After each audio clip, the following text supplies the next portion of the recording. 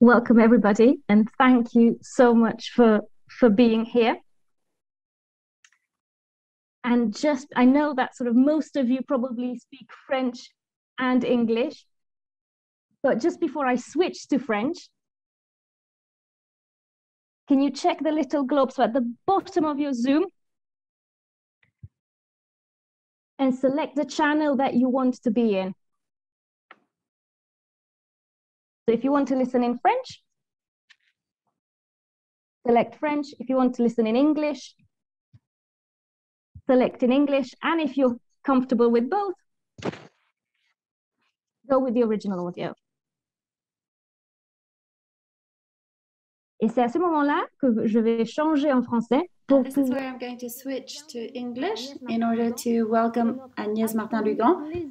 It's a great pleasure and honor to have you here today with us in order to provide us with this second keynote on the novels, popular novels, and feminism in these novels. And we thank you for being here with us and having decided to share this afternoon with us. Thank you, Agnès Martin-Lugand. Thank you. Hello. No, it's actually my honor to be part of this webinar and to have the possibility to talk to all of you about my novels and my way of writing and my characters and my whole journey. So I'm really happy to spend the afternoon with you all. Thank you so much. And I know that it's been 2.5 years that we have tried to do this. So it's really lovely to be able to do it finally and to really have this audience that comes from everywhere in the world, from France, from the UK, from Australia, from everywhere really. So just to give you all the structure of what we're going to be doing today, we will start with an introduction.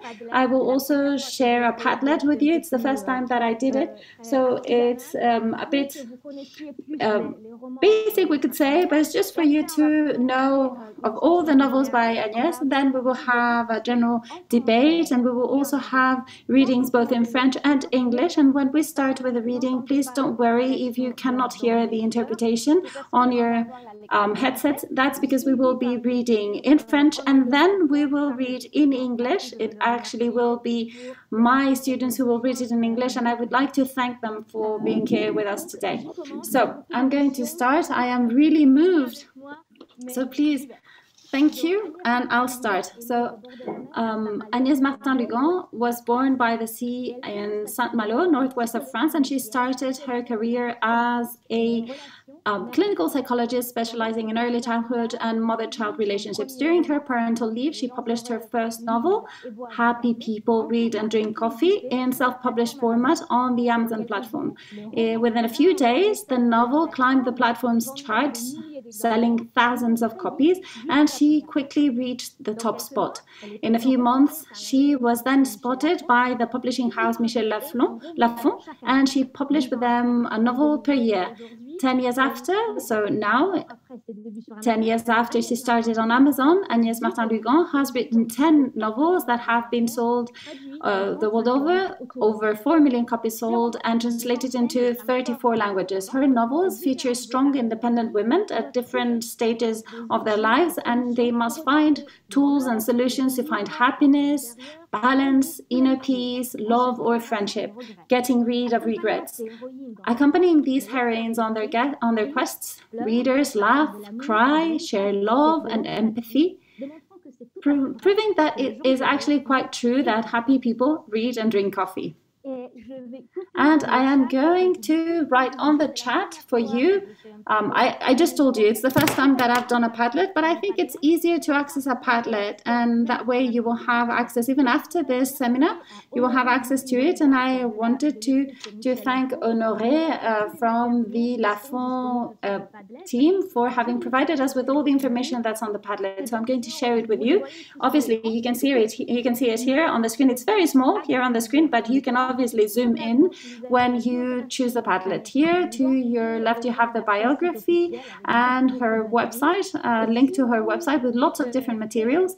And if you click on each of these boxes, you will see that there is a detailed description, both in English and in French, in comments as well. And you can obviously zoom in and have a bigger version of this. So this is just for you to take a look at it, and so that you can read some information on the different novels that Agnès has written written during these last 10 years. And I think that we're going to start with this conversation if we're all ready. So I would like to talk with you about the choice of the narrative voice, because you always write in the first person, and it's usually about women. So how do you choose this narrative voice? Well, it actually came in a very natural way to me when I started writing for the first time. To be honest, when I started writing Happy People Read and Drink Coffee, which is my first novel, I didn't have anything else written previously. I had never tried writing novels previously. But instinctively, I'd say, this was imposed on me, actually. I started writing in the first person, and it's actually a choice that I have never rethought or questioned ever since I started. And it's been a few years since I started. So the more I progress and advance in time, and I'm starting to try new paths, obviously.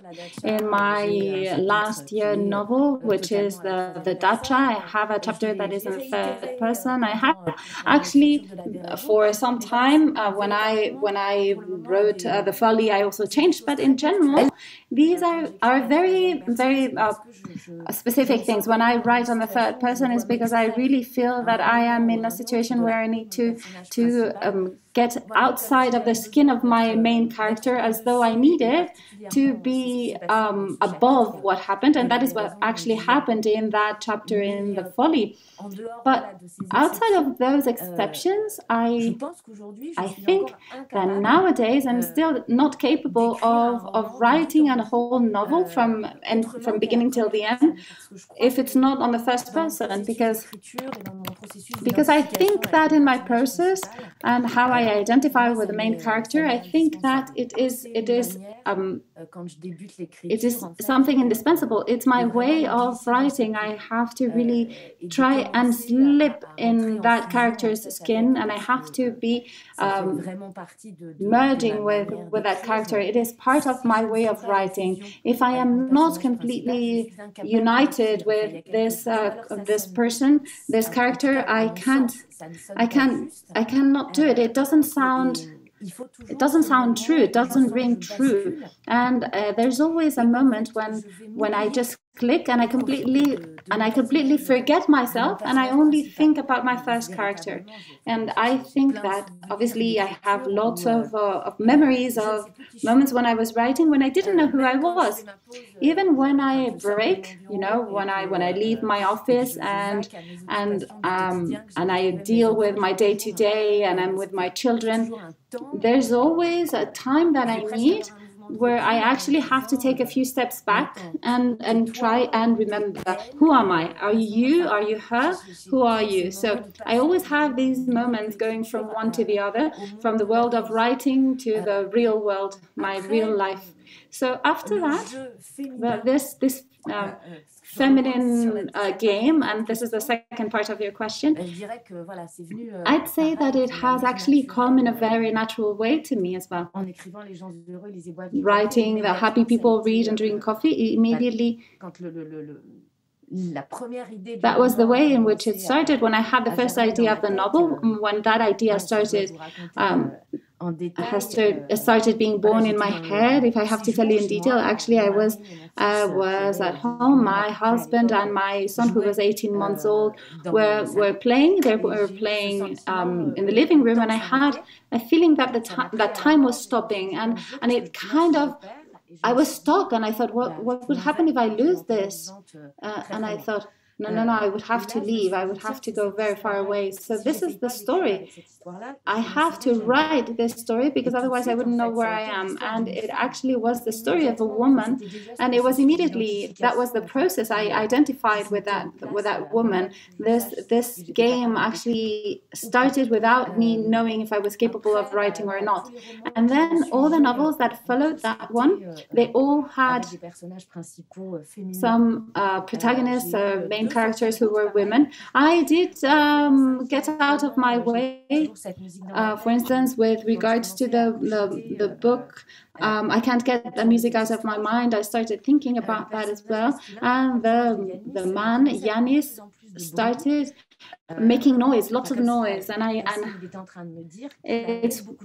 he was telling me that he had lots of things to say, and I couldn't just leave him aside. I had to give him the floor. So I did this exercise of a double perspective, and I repeated it with a folly with my last novel in a more intense way, because that's where we're really going from one point of view to another, man, woman, during the whole novel. And it's an experience that it's actually the same. It came to me naturally, instinctively. I think that I need that instinctive side of things in writing. When a character imposes itself on me, whether it's a man or a woman, if he's making loads of noise or she's making loads of noise, I need to let them speak. And after 10 years, I have already experienced different ways of different narratives, narrative forms, and I feel like I'm just at the beginning of this exploration, really. That's great. And actually, I anticipated lots of things, didn't I? Yes, you anticipated my second question about this change in voices that we see in the folly, but also that we see in I can't get that music out of my mind, but since we're talking about changing the voice or the perspective, we also see a change with regards to titles as well. We have gone from longer titles in the first novels to shorter titles, more recent, with just a name with an article or so on. And how did this change come about in your titles? Well, it wasn't something that I had decided. It's true that with all my first novels, it just came about in a natural way. I just looked for sentences that could tell a whole story in and of themselves. And I wanted to be able to hook the audience. I wanted to have sentences that did correspond to what was going on in the novel. And with, for instance, happy people read and drink coffee, and for instance, happiness slips through my fingers,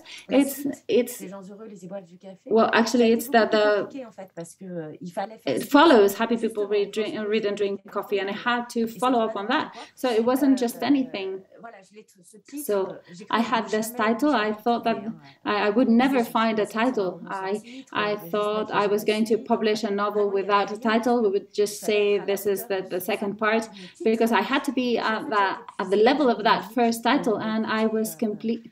And I did listen to some music during the time I was writing the novel, and then I realized that this, and you know, that it says, sorry, it says, don't worry, life's easy, but I did have that provocative side of things in that title, and it did correspond to Diane's state of mind at the end of the novel, because she was really better, feeling better.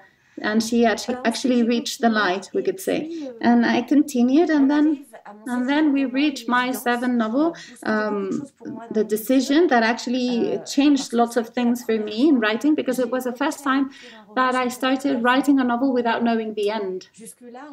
So up till then, I mean, my first three novels, I had an extremely detailed plan. I knew everything that was going to happen, each scene, everything.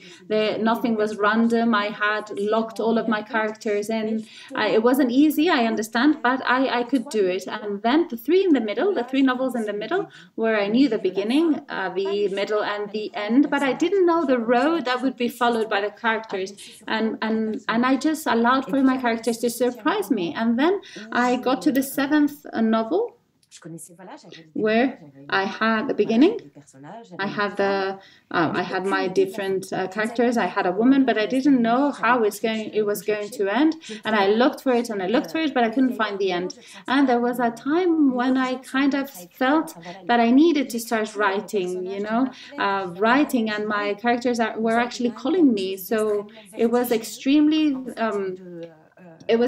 fast. I needed to start writing, and I really need to to wait a long time for that end to show itself. I actually found it at the same time as the main character, and when I discovered it, it was the decision. I had it under my eyes. I had it from the beginning. I didn't want to see it. I didn't want to see it, just like my main character. And this word, the decision, it came back to me, and I thought, yes, this is it. It cannot be anything else. So when I got to my publisher with this title, when we got From Happy People Read and Drink Coffee, and then 6 years later, The Decision, she thought, what is she doing? Well, and it did make sense. It did make sense. So my titles always have to make sense. And since then, it was always short titles.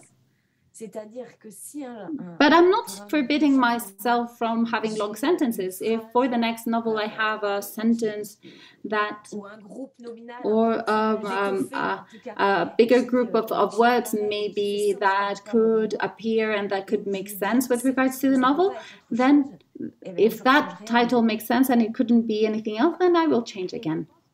Yes, and I think that we have already talked for 15-20 minutes. Would it be all right for you if we started with the reading of the first chapter of The Folly, so that we can introduce everyone to the translation that has been published in English? So we're going to end the translation for a little while for the interpretation. So once Agnès, Martin-Lugand, and our student Nadia read the chapters, then you have to choose again your channel on the globe that is at the bottom of your screen. And I would like to thank Rosie, who is the translator, who has translated these chapters for our conference. So I think that she's going to join us later on. But what I would like to do is to share her link, the link of her website, so that you can take a look at her work, because she's working on other texts as well and other books by Agnès, mainly because many people here work on translation.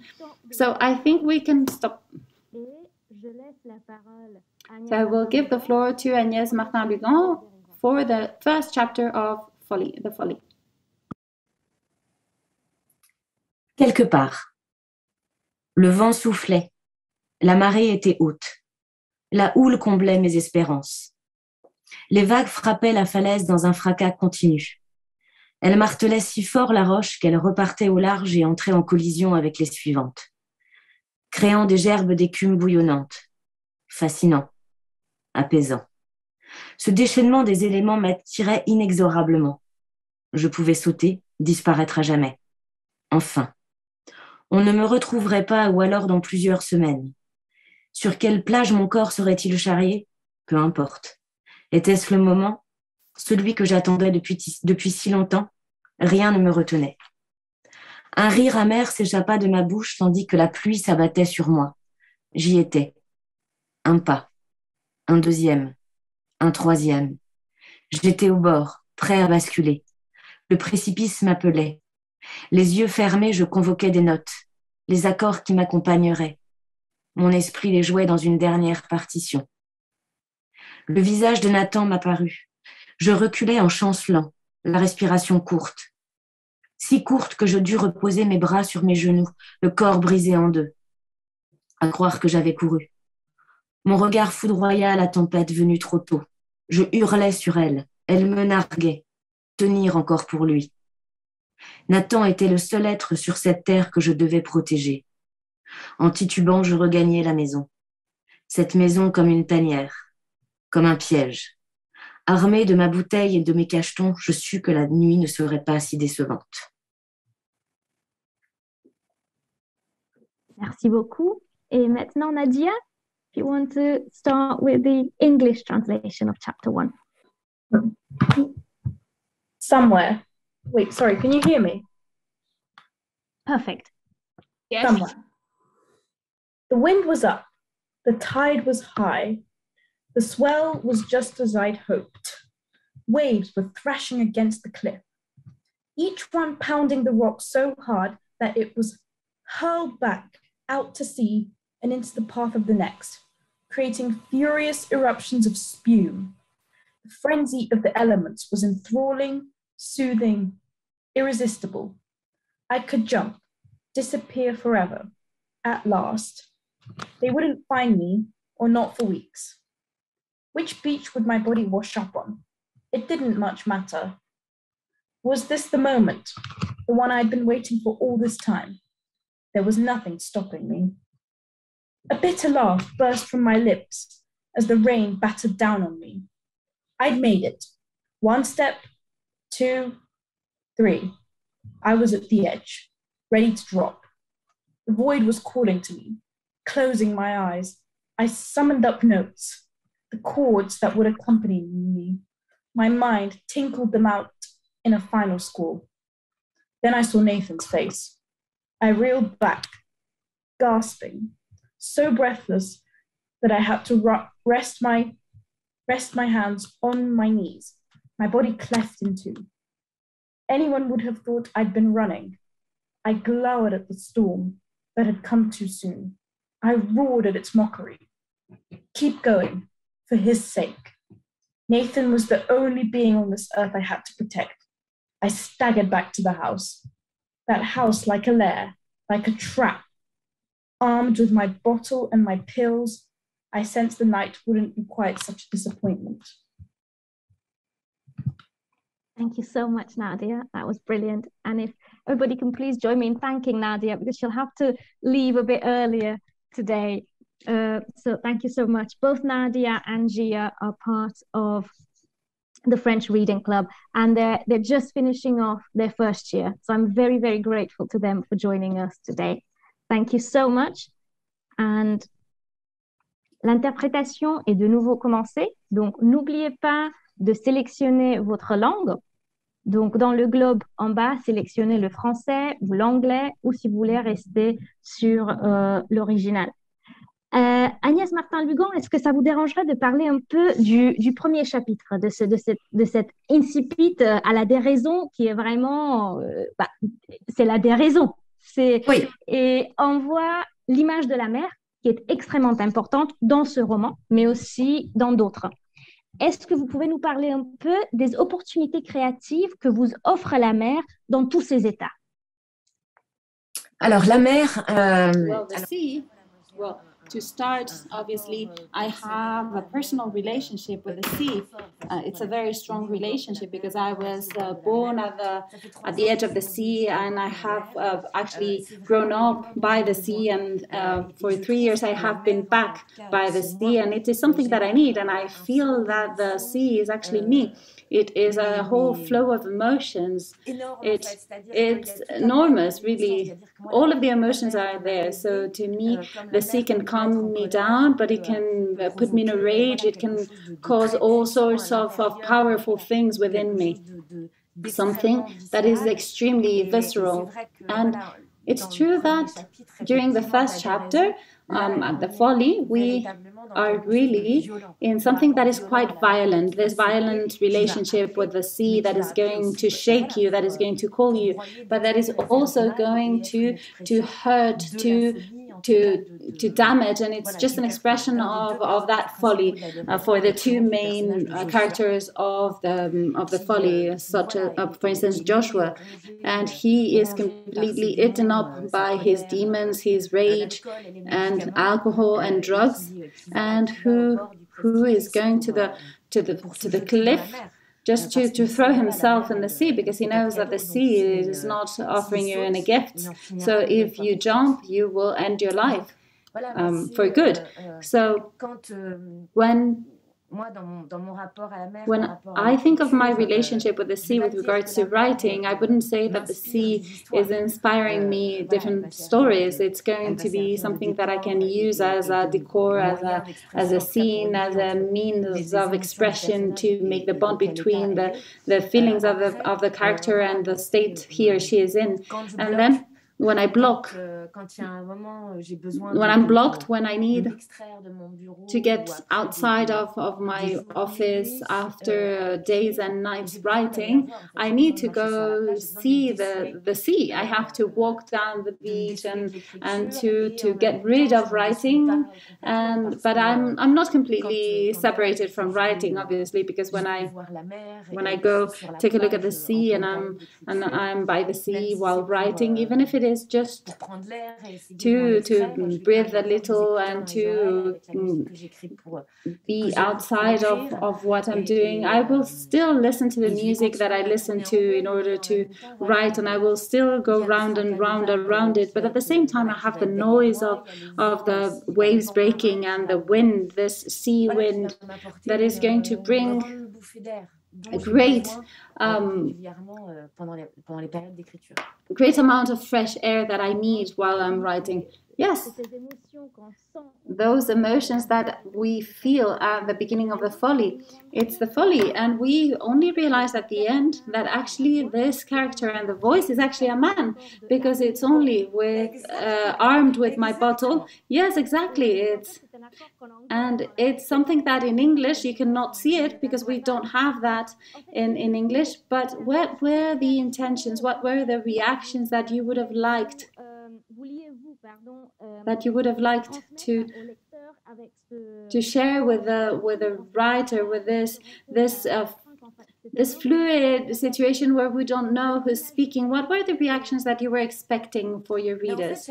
Well, actually, I was looking for immediately just throw them in the head of a character and to question them, because I know my readers, they know me, and they all thought from the beginning that it was a woman, and some didn't even see that accord between the verb and the pronoun, so they didn't see it, and others said, oh, no, that's a mistake, that's a typo, it cannot be one E, it has to have two E's.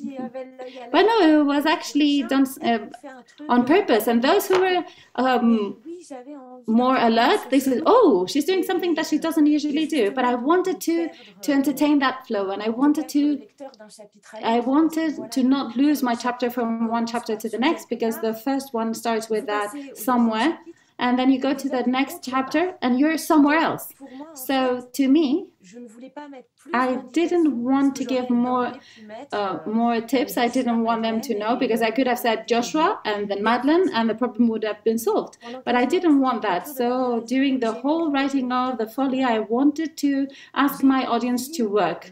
I wanted the reader to work. I wanted them to also understand that they had a role in the reading, that I wanted them to ask themselves questions and to try and understand. And I also wanted them to try and imagine that what I'm saying is not just me. So to me, these were some tips that I was giving them. They were not very obvious, but you had this part and this other part. They might not have seen the fact that it was a he and not a she. But I wanted to show those two characters, and I wanted them to say, but when are we going to find the link between these two characters? I was telling two stories that were parallel stories that were a reflection of each other, because what I did want to do when I was writing the folly was,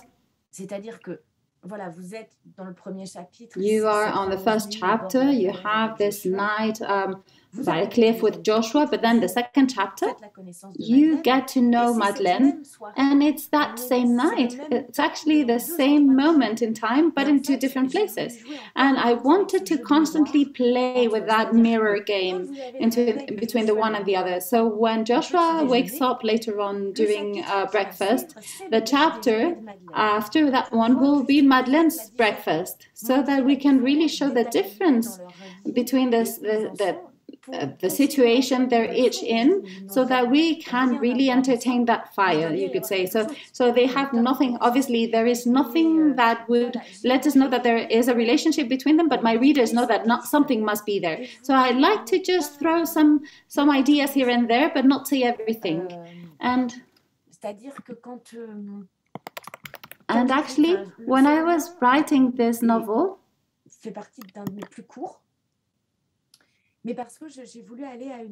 I wanted to go to an essential way of writing so I didn't want to be very baroque. I didn't want to give too many details. I wanted to really be focused on the two main topics of the novel, which are death and being crazy in love, and to to only talk about that which was to feed these two topics and the progression of those two characters as well, those two people. So it could have been 4 times longer, but then it wouldn't have been the same story. If I had told their whole life from the beginning till the end, it wouldn't have been folly. It would have been a saga, and it was not at all what I was looking for. It wasn't the kind of writing that I wanted to do for these two people, these two characters. We've already talked about music and musicality, and I think we're going to go back to that, and I think it's very important for your work. But in this first chapter, we see some long sentences, other short sentences. There are sentences that are just one word. So there is a sort of a tonality or rhythm that you impose here, and especially in a novel where music is much more important, because it is important for the two characters, music, rhythm. Well, yes, these sentences where there is a bit of everything. Well, to me, this style, this way of writing corresponds to what I felt with regards to the way in which the character felt. Joshua can be very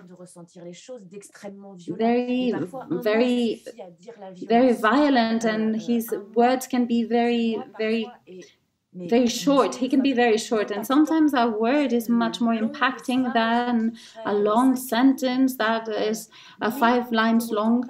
But sometimes Joshua has this capacity of, and I'm thinking about certain parts in the book later on, where he has this capacity of letting go and letting his mind go when he's in a phase that is more calm. I'm not going to say calm because he's never calm, but at least he lets his spirit think, and he does take a step back and he thinks about his own life, and he talks about his own life to himself. And in that case, he can think about himself, his different states of minds, what he has been through. So to me, there was a logic to it. There was a logic to it, considering his folly.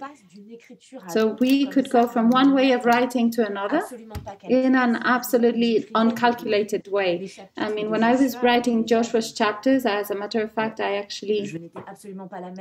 was not the same person I was when I was writing Madeleine's chapters, even physically. I mean, my position, it was different. I mean, I was quite tense. My whole body was really tense. And Joshua actually lived in me in a very powerful way. And this way of actually this way of speaking with just a few words and then long sentences, it was this rhythm was a way of, well, it was very instinctive, but it was really because it was what corresponded to that character. And with my 10 novels, I think that I can now I have enough of an experience, and I can say that my style depends on the personality and the way my characters feel. If I think about my first novel, Diane would never have thought as Joshua did. And that is why it's not written in the same way. Even if my last year novel, if I consider the one that is closest to the folly, Dacha, Hermine, does not have the same way of thinking, the same way of reflecting as Joshua does. So the novel obviously cannot have the same style either. Absolutely. And I would like to go back to a word that you have already used, which is the urgency and the management of time in this first chapter, but also in every other book. We feel that the characters have some sort of urgent thing that they need to do.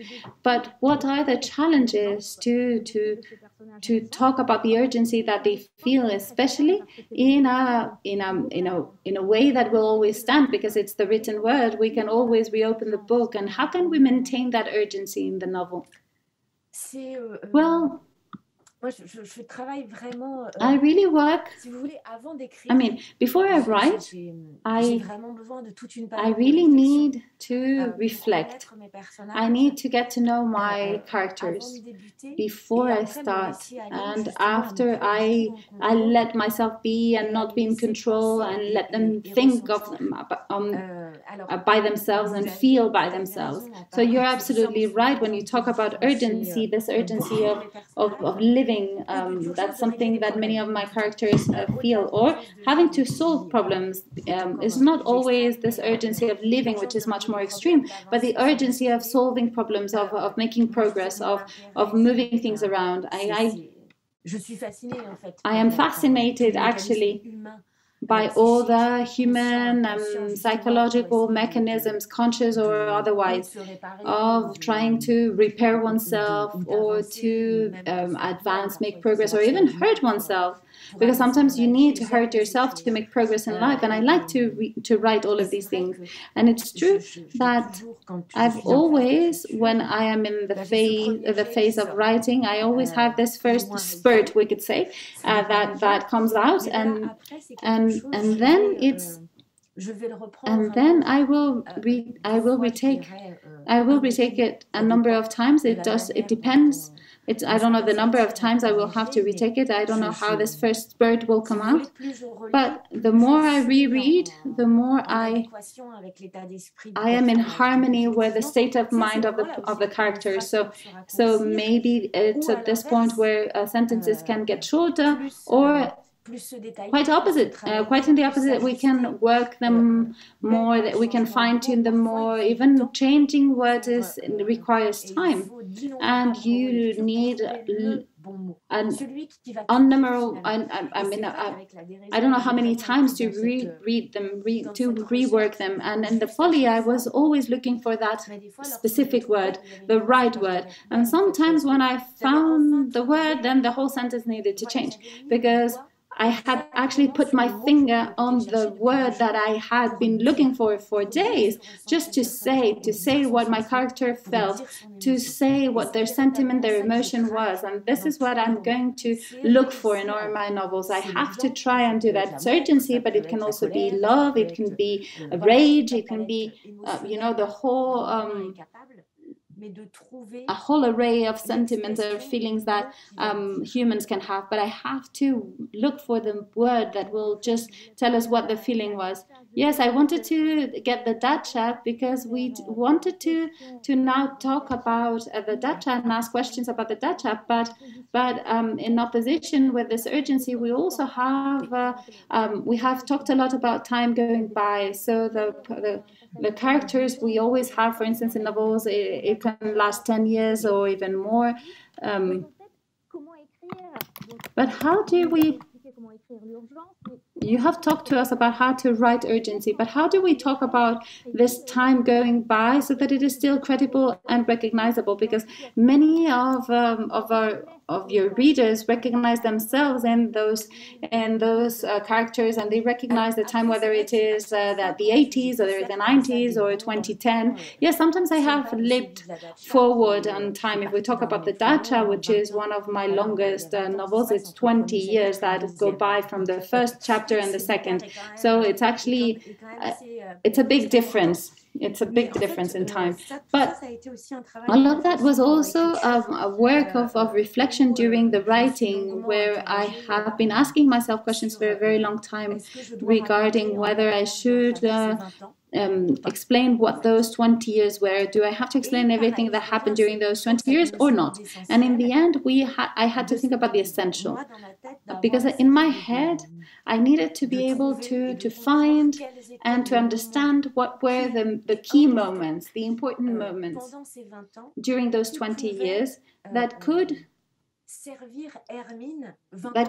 help Hermine 20 years later. I don't know if I'm making myself understood. I don't know if Mathilde is getting what I'm trying to say, but I wrote this first chapter, so it was 20 years ago, and then I went to 20 years later, and while I was writing, I knew that I had everything in my head, obviously the whole history and the whole story, but I hadn't written it yet. And I told myself, Okay, so let's see. Why have we gotten here? And what was the element, what was the event that could make Hermine go forward in her questioning and her evolution in what is happening right now? And every time when I work on a big flashback such as this one, I always ask myself, what's the interest of this? And I don't want to write something or tell something just because I'll have more pages and it will be beautiful. No. I'm going back to what I said previously. I know I'm repeating myself, but I have to go back to that meaning of sense, the sense. And sometimes some characters are hiding things from me. So Hermine, for instance, there is a moment when I really, we're talking about the present, and there is a moment when we're doing a flashback and we find Hermine when she was a kid, when she was a little girl. And I felt that she hadn't told me everything. There was something she hadn't told me, and I talked to my characters actually. So I told Hermine, no, now you have to explain to me what happened, because there are things I don't understand, and I feel that the moment has come for me to tell me, and we have to be on the same page so that we can make progress. And actually, I had this flashback chapter where I finally met Hermine when she was a little girl. And this part of her life, this little while in her life, is just a few days that she's telling you about during those pages, is enough to understand who Hermine is now. And it's actually always that question that I ask myself when there are flashbacks, and that is why the folly, well, yes, it could have been 3 times longer, but what for? What for? What we needed was the essential of his story, her story, to understand why they were where they were now. Yes, I recognize those pages about Hermine because I really felt them. It was as though the doors opened up and my tears, my emotions just came out. So the emotion completely controlled me. So this is the novel, The Dacha, which was published in 2021. And actually here we see the Dacha, and it is a place that becomes a character in and of itself. And since it was published in 2021, and we hope to be out of the pandemic now, are there any links between this story, which is almost a closed door story, but there are moments when we're out of the data, but not all of them, and all of us, we were locked down, we were behind closed doors somehow. Is there a link? Well, yes, that's paradoxical in this novel, isn't it? Because the Dacha, when we consider the story of this novel, we have to understand that for some time I had been wanting to write a novel that happened in a hotel, and Dacha is the name of the hotel where the whole story takes place, and the characters that were imposing themselves on me during the previous years were not made to go to a hotel, but I was keeping that in a corner of my mind. And then during spring 2020, I'm going to frame the context so that you understand our lockdown in France. And so in France, we got out of the first lockdown, which was the hardest one, where we were not, where we didn't really get out of the house at all. And I started thinking about my next novel because I could not write during lockdown. I did not really benefit from that first lockdown. I couldn't do anything. I was incapable of doing anything. And the hotel came back to me very quickly. And I thought, I really have to write about this novel in the hotel. But who could live in this hotel? And the 3 characters actually imposed themselves on me, Hermine, Jo and Masha, who are the owners of the hotel. During the summer, where the COVID was a bit calmer, I was cooking that novel in my head, and COVID exploded again in France at the end of August, and I decided to get back to my office and start writing the novel. And thanks to the Dacha, I didn't see the next 6 months of COVID. So I found myself a refuge, and that refuge was the Dacha. And à juste titre, ce que vous dites, c'est you're absolutely right. It's actually behind closed doors because we don't leave the hotel, but it is actually a place where people touch themselves, they kiss themselves, they share lunches and dinners together, they dance, they cry in someone else's embrace. So it's actually the whole life that we had previously, the whole life that we had before, and we didn't know when we were going to get that life back at that time. So I decided to slip naturally into the dacha, and I was really, really well inside that dacha. And when I say that it was my refuge, it was my haven. It was my haven, not just Hermine's haven, it was mine as well. I didn't see what was going on around me because I was there. I was actually there. And when the novel was done, when it was finished, I thought, oh, I want to go back. I want to go back because I didn't want to go back to reality because the reality had not improved. I mean, that was January 2021, so it wasn't great at the time. But actually, I was in my little bubble in a different place, completely locked up, but it protected me from that health crisis that the whole world lived in. Yes, that's a lockdown that is filled with hope, love, friendship. So this idea of refuge is something that we have talked about in the previous panel. Before this intervention, we have actually talked about that idea of escaping, of refuge. So we might have questions with regards to that topic. And I am aware of the time because we could talk for hours and hours on end. But would it be all right if we could go to chapter 19 of the Folly? And this is where we are going to do the same thing that we did previously because I believe there are new members amongst the audience. So in a few seconds, the interpretation is going to finish and then we will read the chapter in French. Actually, Agnès Martin-Lugand will read it in French and then Gia will read it in English and the translation was done by Rosie and you will be able to listen to that. Reading. Donc, quand vous êtes prête, on peut y aller. Au centre de la plage. La nuit qui tombait les protégeait, les enveloppait, les dissimulait. Elle atteignit enfin le sable. Elle lutta contre un vertige qu'elle défia pour le tenir loin d'elle. Il n'avait plus besoin de se dépêcher, de courir vers elle. Elle n'était plus un mirage. Il était en paix. Elle l'avait toujours apaisé. Il sut qu'il ne sauterait pas. Elle le chercha du regard gêné par la pluie. Elle le vit. Son cœur battit plus fort, à tel point qu'elle crut que son corps se dissolvait sous le coup de l'émotion. Elle ne s'attendait pas à ce que cela soit si violent. Comment était-ce possible qu'il ait encore ce pouvoir sur elle? Il marcha encore quelques mètres vers elle, puis s'arrêta. Elle devait lui revenir, le rejoindre. C'était à elle de le retrouver. Leur dernier rendez-vous manqué ne devait plus l'être. Alors il lutta contre la pulsion de franchir la distance en premier. Il se prépara à se contenir, à garder la tête froide et savoura sa victoire, l'admirant tandis qu'elle marchait avec fébrilité vers lui. Il la sentait bouleversée, il avait gagné. Elle ralentit, se convainquant que tout était encore possible. Soit elle n'allait pas mourir, soit elle pouvait faire demi-tour, oublier qu'il était là et rentrer chez elle.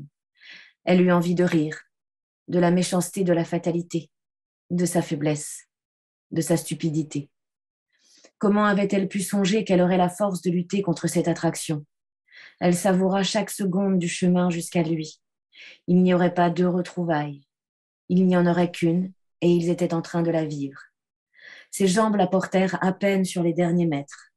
Elle était devant lui. Enfin. Il lutta contre leur rituel. Il ne s'autorisait pas encore à prendre sa main, passer son pouce sur sa peau, comme il le faisait toujours quand il se retrouvait après une séparation trop longue. Il ne voulait pas l'effrayer. Il la dominait, comme avant. Elle n'avait pas grandi. Cette remarque le fit sourire. Elle avait vieilli et paraissait épuisée, éreintée, mais elle n'en était que plus belle. Sa bouche rouge, ses rides autour de ses yeux de cette couleur si particulière, un iris vert entouré d'un fil d'or. Son cou fin et dégagé malgré le froid. Il aimait poser sa main dessus, l'entourer, le protéger. Il était toujours aussi grand face à elle. Elle se sentait toujours aussi fragile devant lui. Rien n'avait changé. Son regard dur et tourmenté lui donnait cette impression qu'il pouvait lire en elle. Il avait vieilli et n'en était que plus charismatique.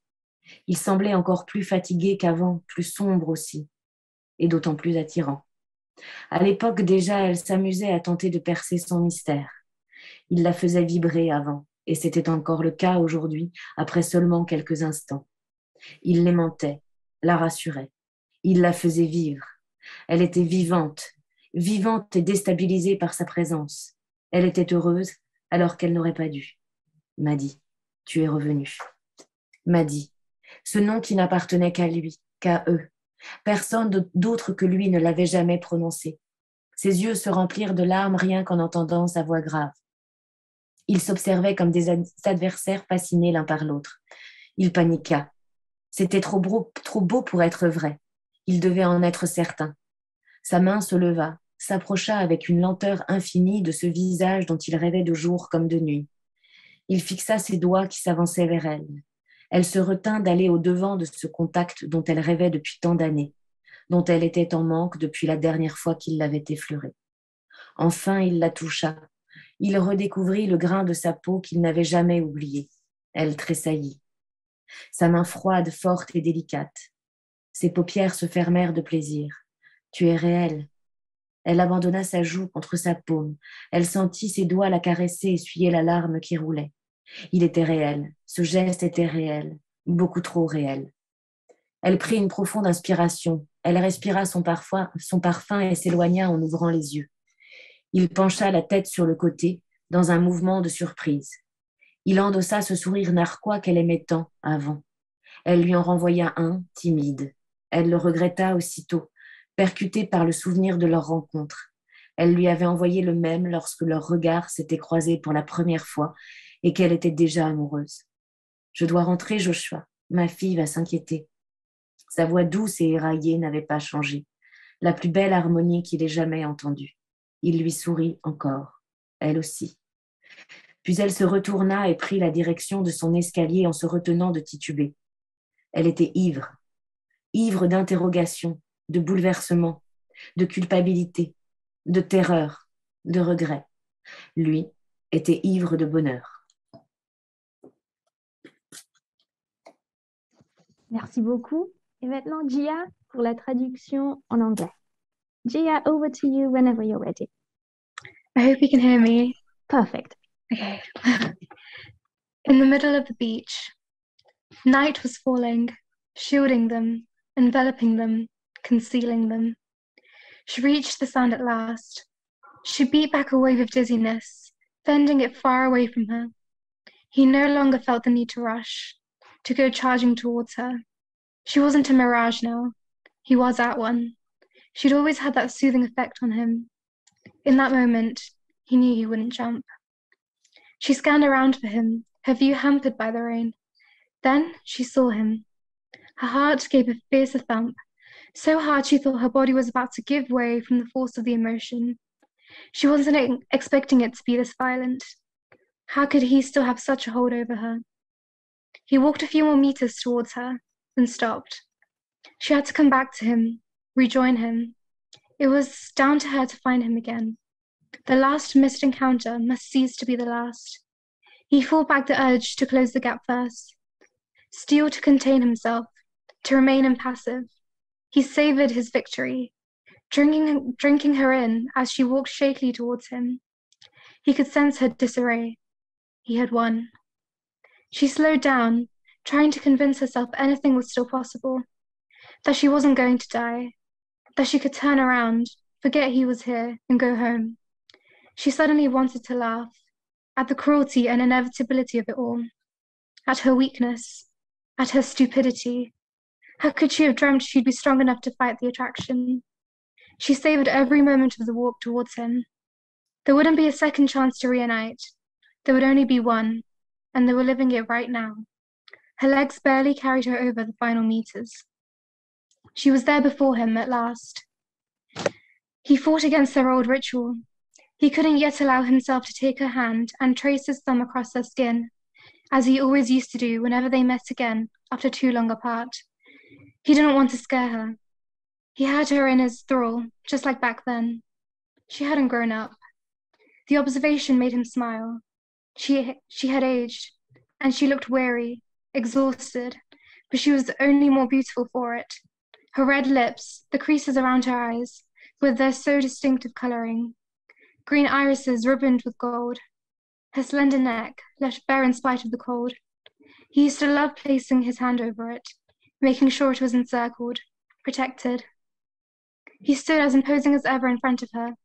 She felt as fragile as ever before him. Nothing had changed.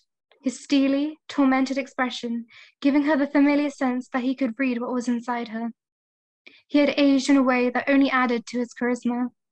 He looked even more tired than before, even more desolate, and all the more alluring for it. Already back then, she'd enjoyed trying to penetrate his mystery. He used to make her throb, and that was still true now, after barely a few seconds. Something about him drew her in, reassured her. He gave her life. She was alive and jerked off balance by his presence. She felt happy, even though she shouldn't. Maddie. He came back. Maddie. That name which only belonged to him, to them. Nobody else had ever uttered it. Her eyes filled with tears at the very sound of his earnest voice. They sized one another up like opponents, each transfixed by the other's presence.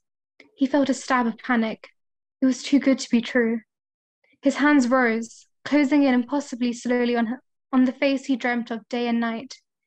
She stared at his fingers as they inched towards her, forcing herself not to hasten the moment of contact she dreamt about for so many years, that she'd missed ever since the last time he had touched her. Finally, he reached over, discovering the new grain of skin that had never left him. She trembled.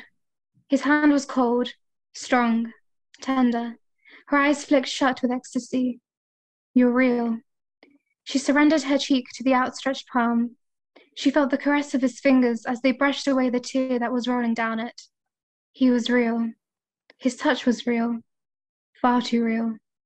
She inhaled deeply, breathing in his scent, then pulled away as she opened her eyes once more. He cocked his head, surprised. Then he smiled in that mocking way she so loved back then. She returned it shyly. Instantly she regretted it, hit by the memory of their first meeting. She'd cast him the same smile when their eyes had locked for the first time, when she was already in love with him. I have to get back, Joshua. My daughter will be getting worried. Her soft, husky voice hadn't changed, the most beautiful harmony he'd ever heard. He smiled at her, one more time. She smiled back. Then she turned away and headed for the stairwell, forcing herself not to stagger. She felt drunk with questions, with consternation, with guilt, terror, regrets.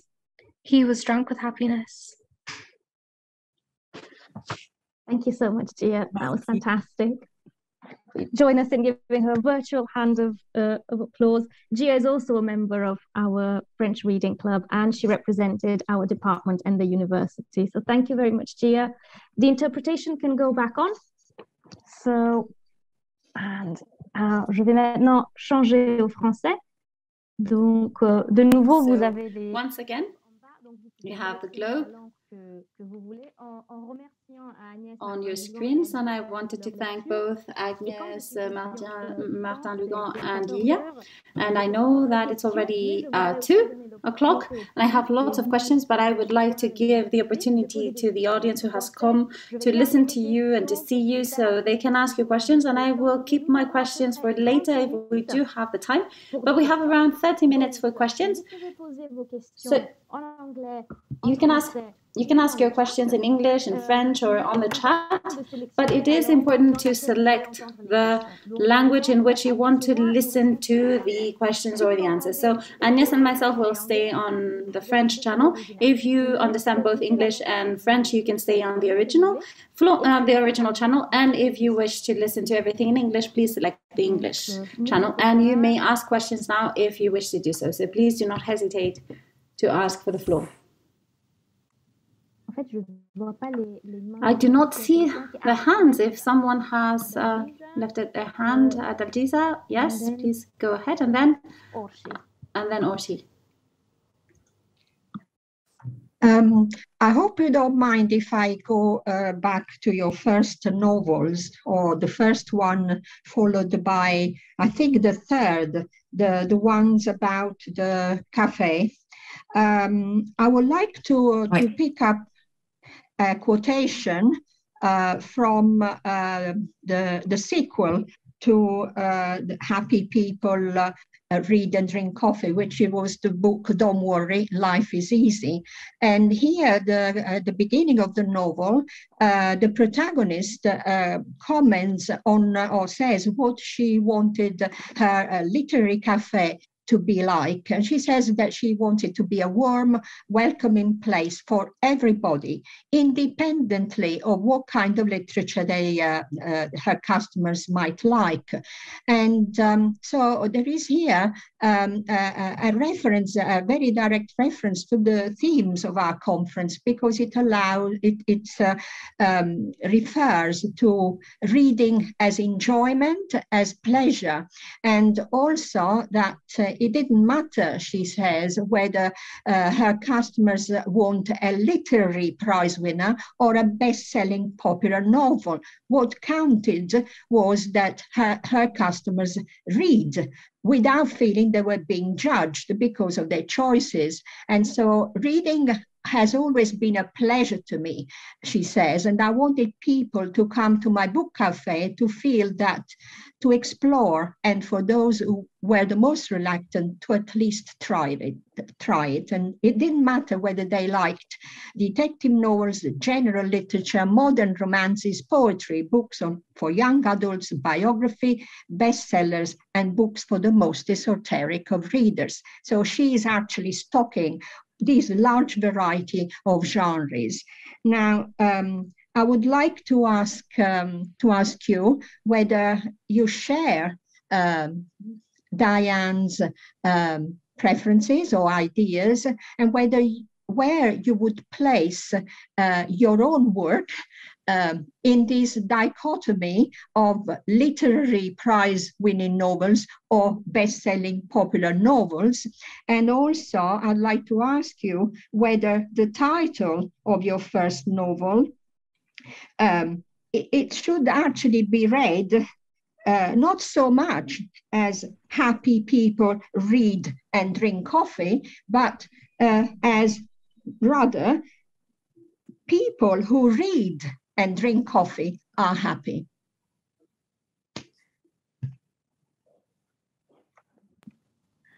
Alors, okay, it's my turn then. Well, yes, I completely share Diane's opinion and what she says about what she wants for happy people to read and drink coffee, her literary coffee. Anyone can be welcome, no matter what their choices are. And I, in the deepest sense, I think that it doesn't matter. What's important is for people to read. And there is really something that I can't stand, which is the opposition of literature genres against each other. If you read popular novels, which for someone is a swear word, popular, then you cannot read what would be called more demanding literature. And I'm actually doing air quotes, as you can see. And so to me, you can go from one style or from one segment, one literature segment to another with no difficulty whatsoever. And what I think is that my novels are popular novels. And I say it, and I am sure of it, and it causes no problem for me. And why is that? Well, because I am lucky and I have the honor the fact that many of my readers tell me that thanks to my novels, they have started liking reading, or they have recovered their relationship with reading. So for me as an author, there is nothing better than hearing that. There's no better compliment. and maybe reading my popular novels, then maybe those same readers are going to choose at a certain point other sort of literature that is more demanding or a bit more chic. I don't know what they could call it. But in any case, we can read everything, because to me, literature, every literature has its own requirements, we could say. So I wouldn't know how to do something else. I wouldn't be able to write detective novels. I could not do it. But maybe a detective novels writer could not do what I do. And I don't understand, to be polite, I don't understand this opposition between literary genres. The priority for me is that people go to bookshops. Do not be afraid of books. You have to want to just take the books in your hands, to turn them around, to try and look at what it is that they're seeing in them, to be attracted by them. So I have my children, and my older child loves novels. The younger one loves comic books and manga. Obviously, I would rather they both read novels. I'm not going to say the opposite, but in the end, it's actually not important. What's important is for them to read. It's a different genre. It's a different literary genre. So I admire comic book writers and manga book writers, because I could not do that. So what's basic here, I know that in France, many children read comic books and manga, but one day maybe that will lead them towards novels, and they will not forget about mangas and comic books. And I think that is the wealth that we need to develop, and that's what we need to encourage. So especially with people who are afraid of books. Thank you. Thank you so much. Thank you so much, Adalgisa, Agnès. It was I'm sorry. It was my fault. I couldn't see everyone, but now I see everyone. I'm in the gallery mode, so I can see all the hands. And I think that Orshi had actually raised her hand, who comes from Romania. So Orshi, please go ahead. Yes, I thank you for being here. It was really, really interesting. Sorry, I'm talking in English, but I don't speak French. And I was very fascinated by all the things you have said, because it is so interesting to have such an intense insight into the working process of an artist, the working process of an author. I think we should do this more often, and then people would really go to bookshops. So I found it really, really interesting, all the things you have said. And what I would like to ask you, because you were talking about how you identify with your characters, or how it actually you feel them in your body when you write from their perspective. And if you could talk, or how, I think it was the best idea. So the most touching idea for me, that you give so much autonomy to your characters, that they can decide what they do, and they are like living people, like people with full agency for you. And I think that is a really beautiful idea. And what I would like to ask you is how it is actually for you. So is it like an experience of ecstasy, in sense of stepping out of yourself, or does it give you like different perspectives, or does it give you like the chance, as you have talked about the novel with the hotel, that it gives you like an escape from the problems? And how it is, if you can dwell even more on that, please. Oui, alors c'est vrai que... Okay, yes, it's absolutely true that the relationship that I have with my characters is... I mean, I actually have the feeling that with each novel, I live a process of split personality, because they have their own personality. And when I say that I can talk to them, it's in my head. I'm not speaking out loud, not yet. But yes, it's really that feeling of hearing their voices, of hearing their answers, and I wonder where they're headed. And it's actually that, with air quotes, it's becoming more serious with time, this way of writing, where I discover what is happening while I'm writing. So while I'm actually on my keyboard, I find out what is going to happen because I actually let them decide.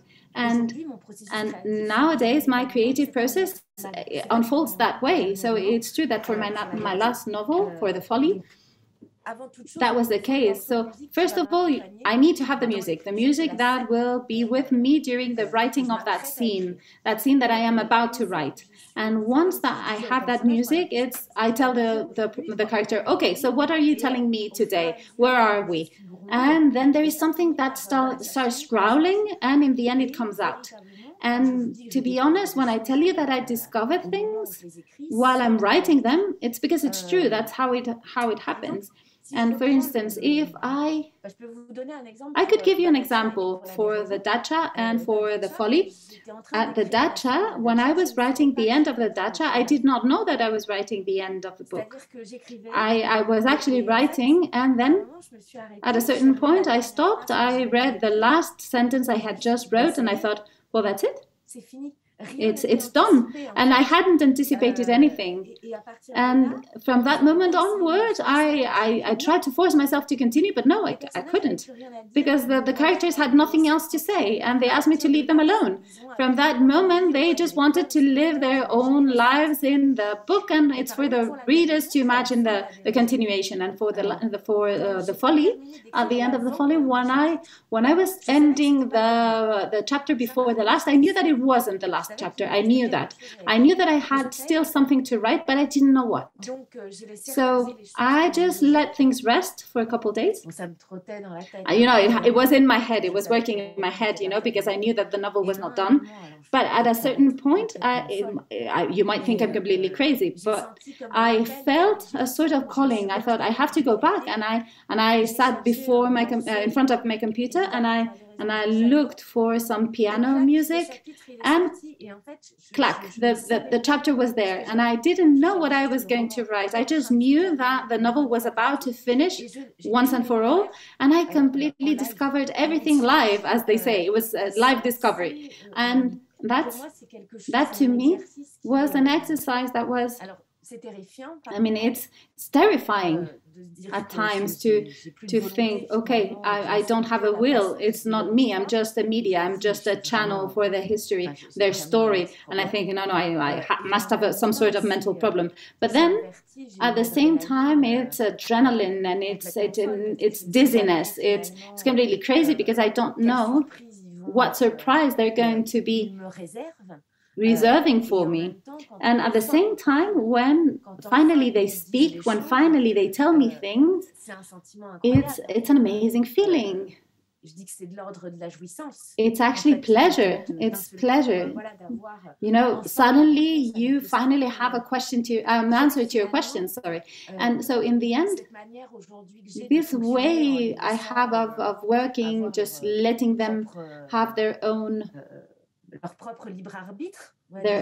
independence, their own free will. It's like in life. You don't program what is going to happen in life. Well, where my characters, it's a bit with me like that. It happens like that. They don't know what they're going to do the day after tomorrow, and I don't know what they're going to do the day after tomorrow. Thank you very much. I think this is really amazing. All you say is amazing. And I don't think at all that is any kind of mental illness or anything like that. It's just like, for me, this is a proof of great sensitivity. And as you were talking, I remember the thing a Hungarian writer once said, that the fact that we can interpret books in very different ways and words have different meaning for each of us is a proof of the existence of divine. So I think this really feels like a spiritual experience, what you are describing, and it's really cool. So thank you for sharing. Merci à vous. Oh, thank you. Thank you. Orshi, other questions? Either on the chat, or you could raise your hand. I would love to ask another question, but I don't want to monopolize because I have so much I'd like to ask. Is that all right, Sandra? Yeah, Of course. Okay, first of all, Agnès, I have to apologize because in my first question, I didn't say how much I enjoyed listening to this conversation, because I am really worried about us doing something wrong with the recording and then we have no recording of this session. So thank you very much. It was really, really great. These questions actually follows on from Orshi, because she already kind of expressed some of the things that I had in my mind, but formulated in a different way. And I'd like to ask you how relevant, obviously, it seems to me that is entirely relevant, your profession as a clinical psychologist before you started writing. It's clear that you go deep into the inner selves of your characters and bring out, everything that is going through them. And it is, I accept the fact that characters come to the writer, the Pirandellian issue of characters who cannot leave him alone and he must write them even if their lives are drama. And so that is perfectly acceptable. I accept that. It's something that lots of writers say. However, even if they have a life of their own, the fact that you were a clinical psychologist, does it matter for the fact that you may, and this depends very much also why you became a writer after being a clinical psychologist, do you feel that you have a stronger agency, even though the characters have a life of their own, that you actually somehow, subconsciously or deep down, you steer them in behaviors of thinking, of dealing with their inner drama in a different way that perhaps, or more agentic than your real customers, your real clients when you were a clinical psychologist?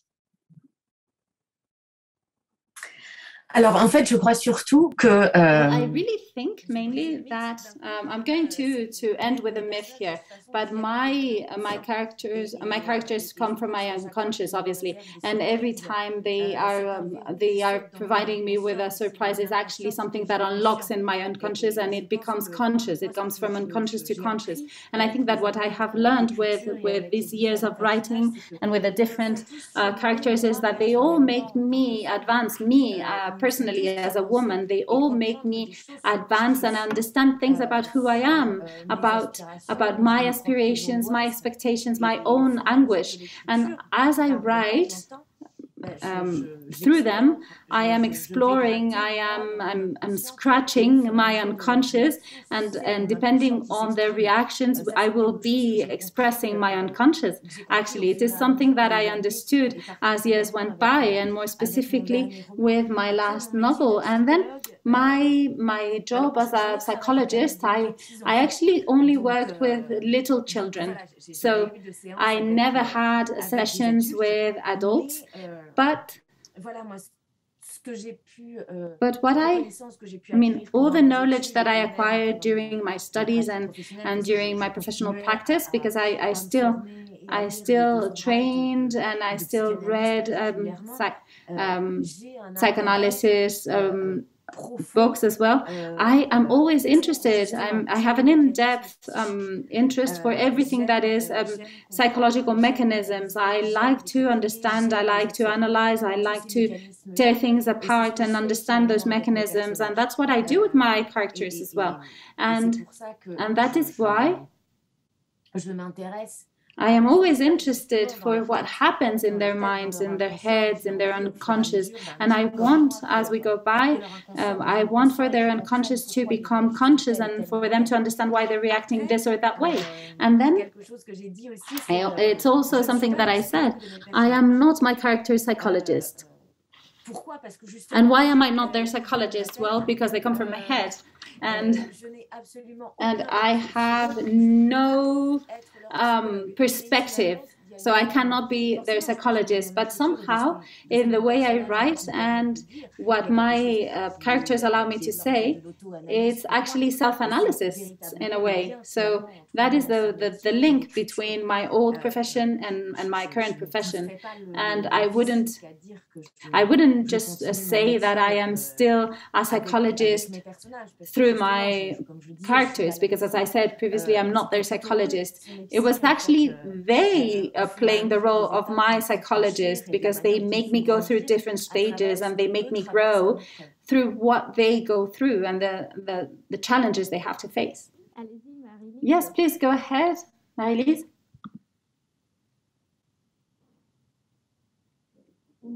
Well, good morning. I am the French person present, and I am happy to be able to talk to you live. I have been following with great attention everything that you said, and I wanted to react a bit and to comment in a personal way everything that I have been listening to. So first of all, something that has actually been good as a French person who has lived lockdown in France, as you have. So during the first lockdown, I was completely stopped. I was blocked, and some people said, "Oh, it was lovely. I could actually do this and that." No, I didn't. Absolutely not. I needed to actually absorb what was happening at the time. Yes, absolutely. And to process everything. So I wasn't capable of turning that into something else, something creative or useful. No, I couldn't leave it like that. So I was happy to see that I was not the only one. Yes, you were not the only one. Now, with regards to what you said about your relationship with the character and everything that has to do with your merging with the character and the therapeutical relationship, which actually was very interesting what you said about all of these things. But I couldn't actually stop me from asking about what has to do. But you also answered somehow this question that I wanted to ask about what the characters actually brought about, what they gave you in your personal life. And if we rebound from that idea, I would like to ask you what it is that you expect to give to your readers, even if it is not something that you think about. I don't know, I'm asking, is there some sort of cathartic dimension for yourself, which I believe you've already answered. You've already answered that question. But what about the readers? You said at a certain point that you wanted to get them out of their comfort area, out of their comfort zone, so that they could be a bit more participative, more active.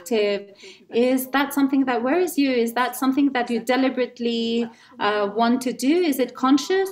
Or do you have an ideal reader, something that you have imagined, some reader that you have imagined? So what's the role of readers in your creation process? Well, as I said, when I go to fairs, book fairs or bookshops, I do not think about the readers when I write. I do not think of them because I do not want to write what they ask me to write. So I'm not going to say, okay, there's a code that I need to respect in order to write a story so that they would like it. No, to me that is unthinkable, because it has to be honest. It has to be honesty above all. And then we say about my novels that they do good and that they make people feel well, but that's not my expectation at all. When I write, what I do is I tell a story. And my hope with this story is that it will make people think. Just think. So that the people who will discover this story, will own this story, read this story. I am not looking to do good with my stories. What interests me is that once the story is done for readers and that they close the book, I have told parts of lives. I have written a portrait and talking about different phases in life that we might have overcome. So when the reader closes the book, I would like him to say, if I had been in their shoes, What could I face this? How can I prepare myself with this? Does it scare me to think about this? And to tell yourself, maybe I wouldn't have reacted as the main character has, but now I can understand because I have all these elements. So what interests me is for not to judge in certain cases when we don't have all the elements. So in the end, that's the only expectation that I have when I write. So my last novel, The Folly, talks about death. And it's not serious. I mean, it's not a problem to write about death or read about death. It simply allows you to think, to ask questions, to get rid of some of the anguish. That's what I did when I wrote it. I actually wrote my anguishes. I put words to my anguish, and it was quite freeing. And to me, what's important is to make people think. Sometimes it's something that tickles or even hurts, having to think, but it makes you advance. It makes you progress, and it's the only thing that I expect. The only thing that I hope I can cause in my readers' minds. Yes, thank you so much for your answer. I can tell you that you actually succeed. You succeed in that objective. And what I would have liked to add is that I feel that when we read your novels, we feel less alone. I'm actually linking with a lockdown experience. We read something that is familiar to us. It resonates somehow. And it's in that sense that it does you good. I mean, it's just belonging to the human race. And you feel less alone in situations that you have chosen because they have something that makes them iconic, for instance. And whether we have gone through them or not, we obviously can recognize ourselves in those situations, in those characters, and we can actually project ourselves into those situations, and we feel less alone with these problems, these existential problems. And as someone was saying previously, I think it was Orsi who said it, she talked about a spiritual dimension. I think that there is something that has to do with this initiating journey, we could say. That's something that you begin with your readers. Thank you, Marie-Lie, Agnès. I am aware of the fact that time is running, but if we have a last short question, because Mathilde could stay with us for a few minutes still. So if you have any other questions that you would like to ask before we finish this session, or since we're talking about characters, yes, Dalisa, please go ahead. Sandra, I don't want to take over the last bit, though. Is there anybody else who wants to ask anything?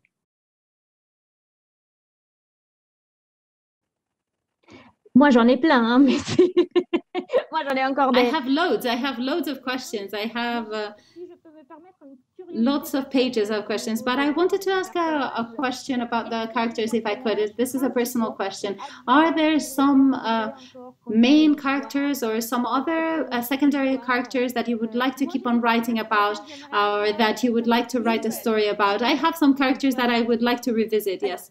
I would like to get their news. No, there is no second part foreseen for any of my novels. I did it once, it's true, with Happy People and Life's Easy, but I knew that when I finished writing Happy People that I was not done with Diane, and Diane was not done with me, and she still had some ways to go. So that was something that had been foreseen from the beginning. And then there are no second parts foreseen, but we never know what could happen.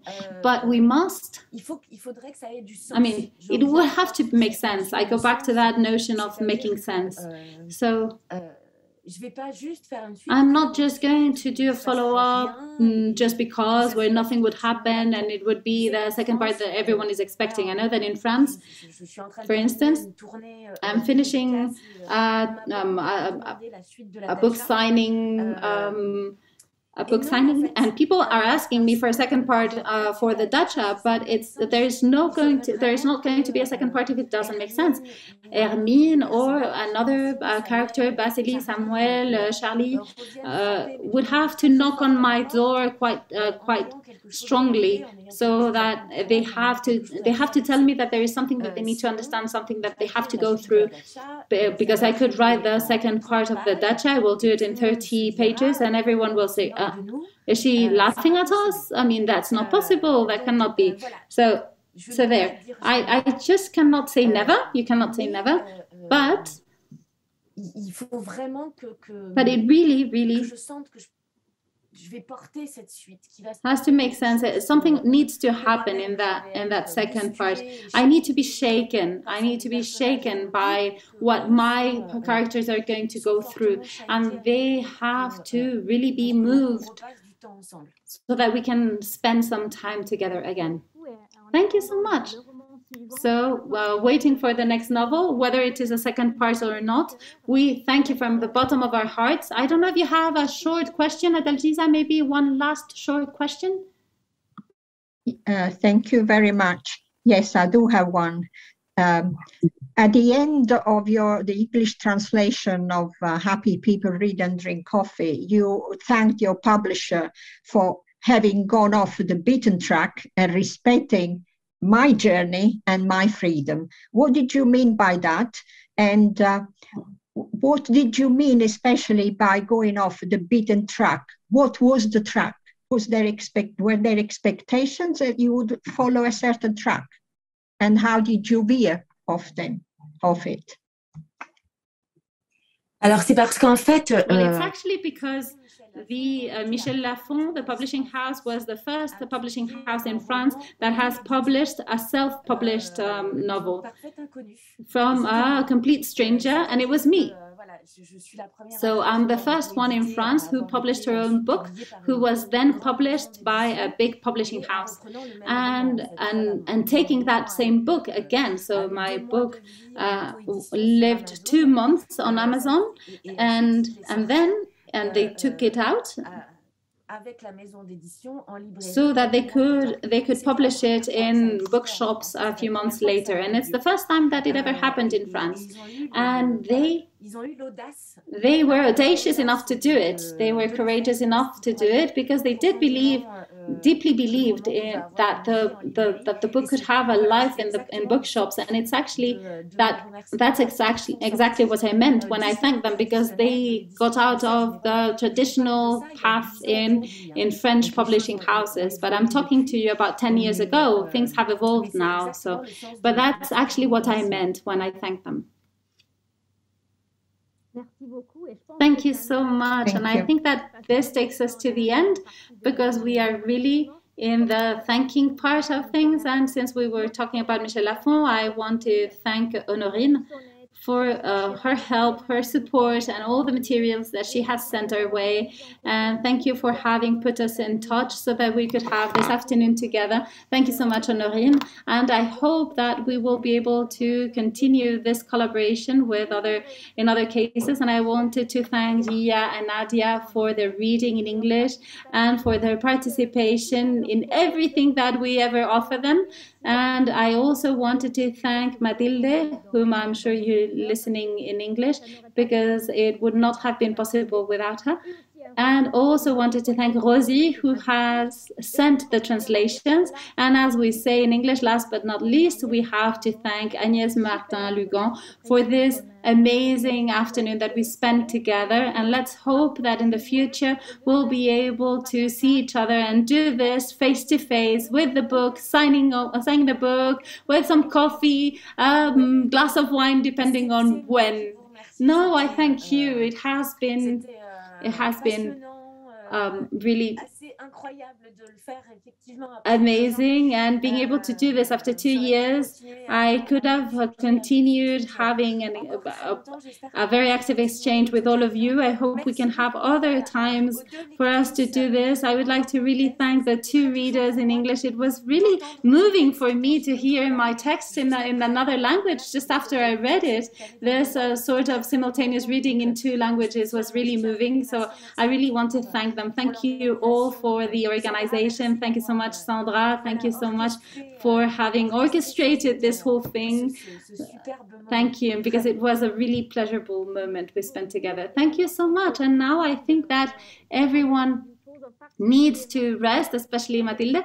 But for the rest of us, we will connect again at 3:15 for the last session today. So we'll see you very soon. Thank you all so much. Thank you. Bye-bye.